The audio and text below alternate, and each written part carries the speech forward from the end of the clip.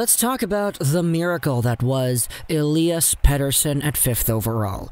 And you know what? I'm going to call myself out on that one. It's not even just 5th overall that I think is all too important to talk about here. Just Elias Pettersson as a whole being taken by the Vancouver Canucks is great.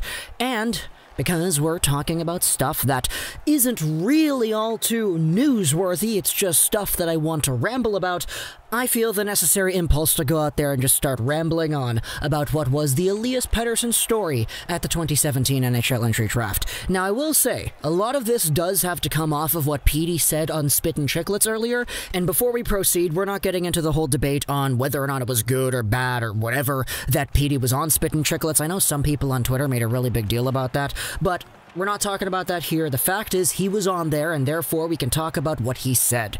So, I was listening to the episode, loved seeing what Elias Pettersson had to say about his overall situation as a hockey player, building his brand, fashion, all that stuff.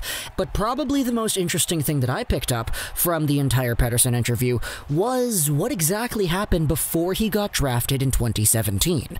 Because he spoke about how before the draft actually took place, there were only 2 teams that took him out, flew him out to their cities, and spent some time with him. One of them was the Vancouver Canucks, and he noted a few hints that he was given as to what would happen before he gets drafted, which is why when he eventually was picked by Vancouver, he wasn't super surprised. But he noted how the other team that flew him out, and that spent some time with him, was the Toronto Maple Leafs. Now, this video isn't me saying anything about Pettersson going to the Leafs soon or whatever. It's just talking about what could have been and what the Toronto Maple Leafs might have actually done in terms of if they had the choice to take who they wanted to take at their 17th overall spot.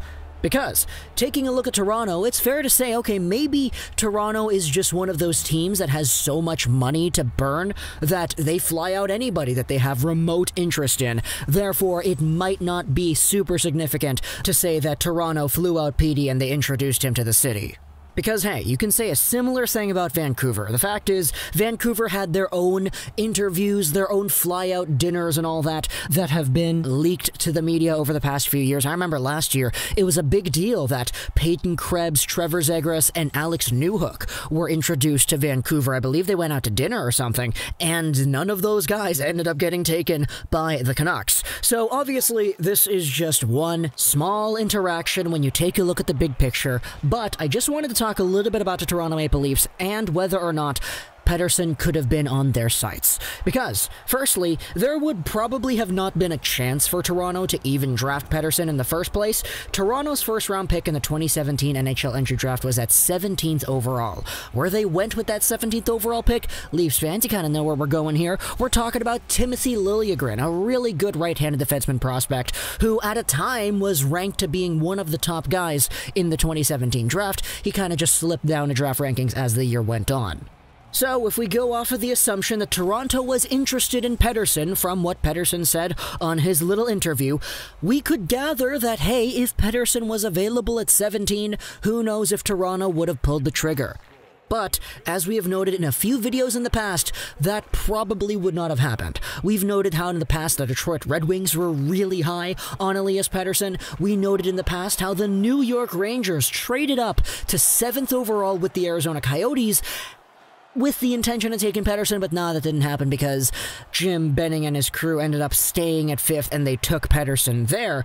We spoke additionally about the idea of the Vancouver Canucks trading down in the draft, either to 6th overall with the Vegas Golden Knights or to 8th overall with the Buffalo Sabres. They were in a position to say this because they kind of knew that none of the other teams were interested in Petey. Up until Arizona traded down and New York traded up. Because the trade up from New York was the entire wild card there. So when Petey wasn't there for New York, they ended up taking their second option, which was Lias Andersson, which is another Swedish center that they did scout in that time frame. So you could definitely see the corroborations there. And you could definitely say a similar kind of thing about the Toronto Maple Leafs because Timothy Liljegren, obviously, he's a Swedish guy as well. In 2017, Liljegren was playing in the SHL as well as the Allsvenskan. The Allsvenskan was the league that Elias Pettersson was playing for. In fact, Liljegren played with Timrå, which was Pettersson's team. So it makes perfect sense that the guy whom they eventually did take was in the ballpark, was in quite literally the same arena for a few games as the guy whom they flew out to Toronto, who was eventually drafted by the Vancouver Canucks, and who is today one of the hottest young stars in the National Hockey League. Now again, it's probably unlikely to say that Pettersson would have been available anywhere at 17th overall, but if you're that interested in a guy, you take your chances, right? Plus, there's still that whole idea that we spoke about earlier, whether or not Toronto just has a whole bunch of money to shell out. That's completely my own speculation. I know that might not be something that a lot of people agree with. But going over what Elias Pettersson was projected towards being at the draft, some people had him as a top 20 guy. Like ISS, they had him at 20th overall. Others had him a little bit higher than that. 8th by Future Considerations, 11th by McKeen's, 7th by TSN and Bob McKenzie, and he was the second best European skater by NHL Central Scouting. Who was number 1? Well, you're going to be surprised about this one. It wasn't Miro Heiskanen. It wasn't that Timothy Liljegren. It was actually Klim Kostin, who...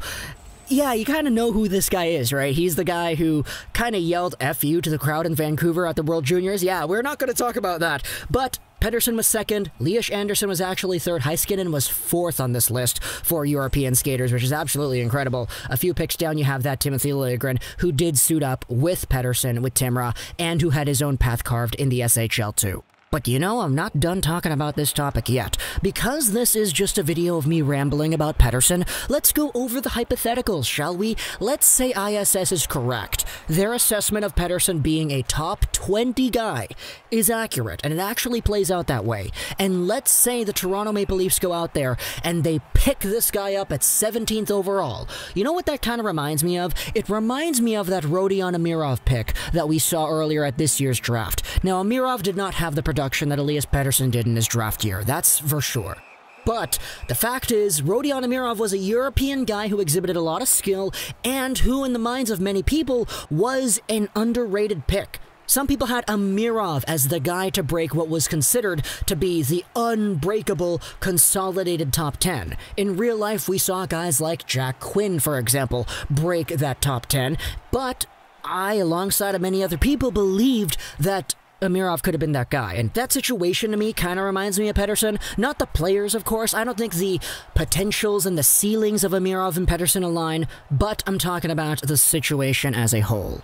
The fact is, Toronto is not afraid to go over to Europe and take a look at some high upside guys. Guys who aren't really guaranteed to being anything, but if they do hit, they do hit hard. And if you have an Elias Pettersson already on a squad that had Mitch Marner, Matthews, Tavares eventually, ooh my gosh. Talk about spending a huge portion of your cap on 4 guys. How about 5? Because Elias Pettersson is in a position where his next contract is going to be for 2021, 2022 and beyond. If it's Toronto, my gosh, they're going to have to move a whole bunch of money, or they might just move out the guy entirely because, man, all this money combined into high-skilled players, it's astronomical. And we know here in Vancouver there are already some preconceived problems, potential issues as to what's going to happen with the rest of this team when Petey and Hughes need contract extensions at the same time. That's going to be a lot. But at the end of the day, if you're paying your players a lot, it generally means you have good players. And I say generally because we see a lot of players in the NHL, on the Vancouver Canucks specifically too, who have boatloads of money attached to their names, but who just don't really play all too well. Cough, cough, Louis Eriksson. But with that concluded, it kind of wraps up my entire video here. I don't even know what this was about, man. Honestly, this started out as a commentary talking about Elias Pettersson and how he was only flown out to 2 teams, Vancouver and Toronto. We went into the hypotheticals as to Toronto actually being involved in Pettersson. We went over why that wouldn't have happened, because Detroit, because New York were involved in this process to snag him away, but it didn't work because Vancouver was up there at 5th overall. And at the end of the day, you know, I'm just really happy that things went the way they were because, hey, Elias Pettersson is undisputably one of the top 2, if not the #1 player of the 2017 NHL Entry Draft. You could debate him or Makar, to be honest, but the fact is, franchise-defining centermen are rare. And every day, I thank my lucky stars that 3 years ago at the 2017 draft, we heard Jim Benning call out Pettersson's name instead of Cody Glass, Casey Mittelstadt, any of the other guys who could have been available at that spot. Talk to me in the comments what you think about this video. I hope you enjoyed this video. That's Trollus99. Sorry if I wasted your time. This was just a ramble. It wasn't really all too coherent.